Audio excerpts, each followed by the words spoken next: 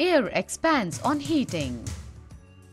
Have you ever wondered why do air-filled rubber tires sometimes burst in summers? During hot day of summers, the air in the tubes expands, which might result in the bursting of the tube. Another example is that of hot air balloons.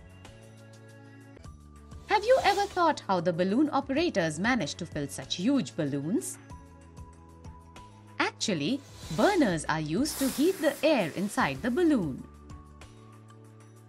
When the balloons are on the ground, the air inside it is just as dense as that outside. Burners heat the air inside the balloon. You know that gaseous molecules are not strongly bonded to each other. Heating causes the air molecules to move faster. As a result, distance between them increases. Consequently, air expands upon heating. Let's do an activity to understand how air expands upon heating.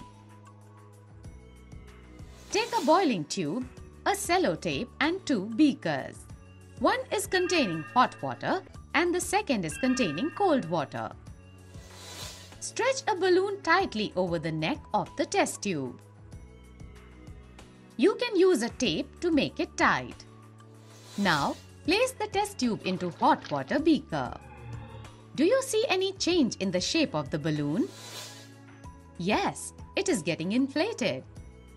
It is because the hot water heats up the air inside the test tube, due to which the air inside the test tube expands. This air seeks more space and therefore the balloon inflates. Now, take out the test tube and the balloon from the hot water and place it inside the cold water beaker.